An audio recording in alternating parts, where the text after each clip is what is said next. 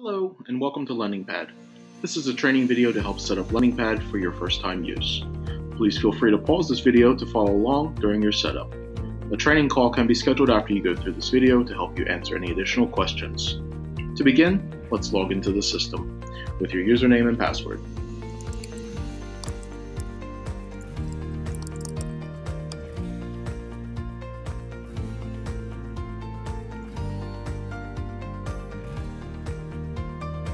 After logging in, click on the Settings tab at the top center of the page. Then click on Manage Company in the top right-hand corner. Verify the information here is complete and accurate. If your NMLS ID number is missing, please enter it here. Next, click on the Contacts and Addresses tab and verify your company's contact information is complete and accurate. Please confirm the information is complete and accurate on each of the remaining tabs as well. You can also upload your company's logo here. After you have completed all the tabs, click Save Changes. Next, click on the Fee and Escrow Types tab, expand each category, and confirm that the default fee types are sufficient. If you want to add any additional fees to the categories, please click on Add Fee and Escrow Types in the top right-hand corner.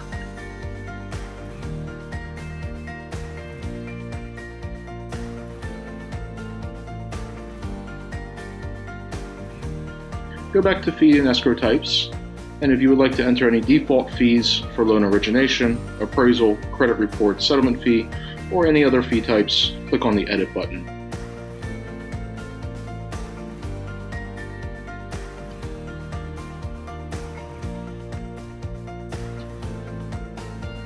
Once this is complete, click on your Settings tab. Now let's click on the Users to add new users to LendingPad.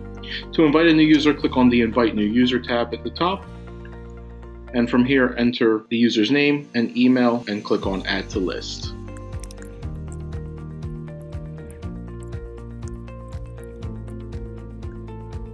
At the bottom here, select the user role for the new addition from the drop-down and assign a user role and click on Invite New Users. From here, go back to your Settings tab and click on User Licenses. From here, you can add the LO's licenses for each state, as well as their NMLS ID, and hit Save. Once this is complete, go back to your Settings tab and click on the Actions tab. From here, you can activate all third-party vendor services. You will need to enter your own username and password for each of these vendors. If you need the vendor sign-up information, please let your account manager know. We will now show you how to activate credit report services through your credit report provider as an example.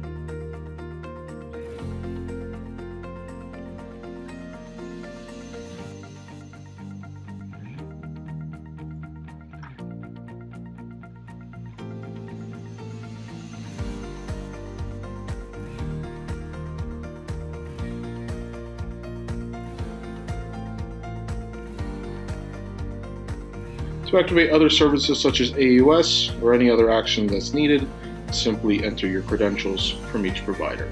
Once this is complete, go back to your Settings tab and click on the Lead Providers tab. Please create a new lead provider by clicking on Create New Lead Provider.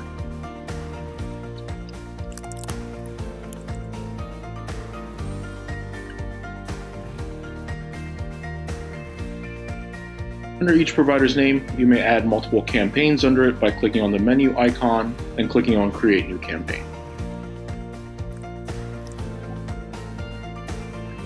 From this point on, you may use Leads Pipeline to create new leads or import leads from the provider just created. Once this is complete, please go back to the Settings tab and click on Security. If you would like to turn on MultiFactor Authentication for all users of the company, click Manage Company Security in the top right corner. To activate MultiFactor Authentication option in Authentication Type dropdown. After you turn on MultiFactor Authentication, please review mobile numbers are correct for all company users. Alternatively, each user can go to their individual profile page and select the correct MFA type.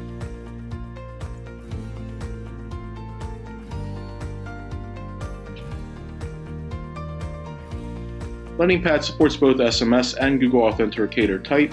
SMS option is the default. If the user selects SMS, please be sure to enter his or her mobile phone number correctly. If the user selects Google Authenticator, please make sure the app is installed first on the user's phone, then go to the profile summary page, click on Show to scan in the QR code.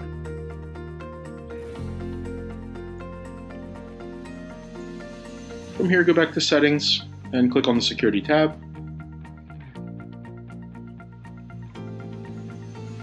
And click on the Audit tab to see the history of company users' login activities. This concludes the initial setup of LendingPad LOS. To see how to enter your first loan, pull a credit report, process the file, check out associated training videos in the Support Center.